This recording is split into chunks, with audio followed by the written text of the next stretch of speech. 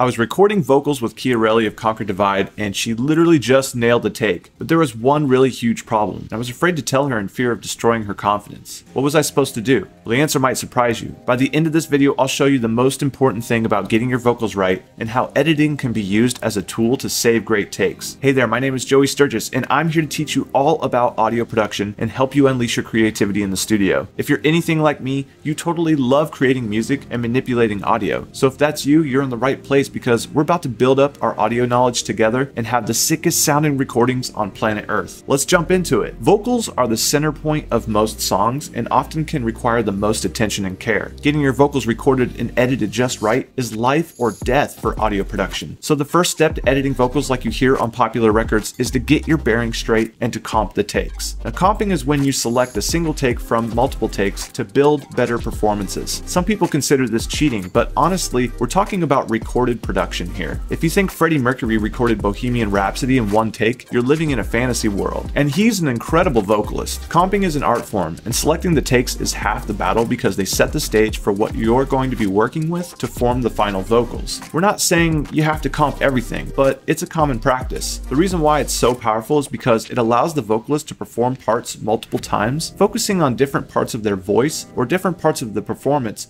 each time they try the take. Then from these takes, we can select the best of the best to form an ultimate best take. This means you'll be able to get the vocals to sound their absolute best. Producers like Mutt Lange are well known for doing comps as detailed as breaths from one take, beginning of syllables from another take, ending of words from another take, and so on. There's really no need to get that detailed with it, but even a basic comp can really improve the sound of a performance before ever touching a processing plugin. Next, you're going to want to start working on time correction. In my opinion, having a vocal that's absolutely on beat and rhythmically in the pocket is when a vocal starts to sound tight and polished. Vocalists aren't always perfectly on time, and so we may need to make a few cuts and slide a few takes around, or even reach for some sort of stretching or warping tool to make some of the parts shorter or longer than they were performed. It's important to get the timing right because you don't want to end up in a scenario where harmonies, background vocals, or even vocal stacks are all out of sync with each other. It just ends up sounding like a huge mess, and the goal is to make the vocals sound big and powerful and well produced. So for you, that means you'll want to be looking at every single vocal. Where does it start? Where does it end? And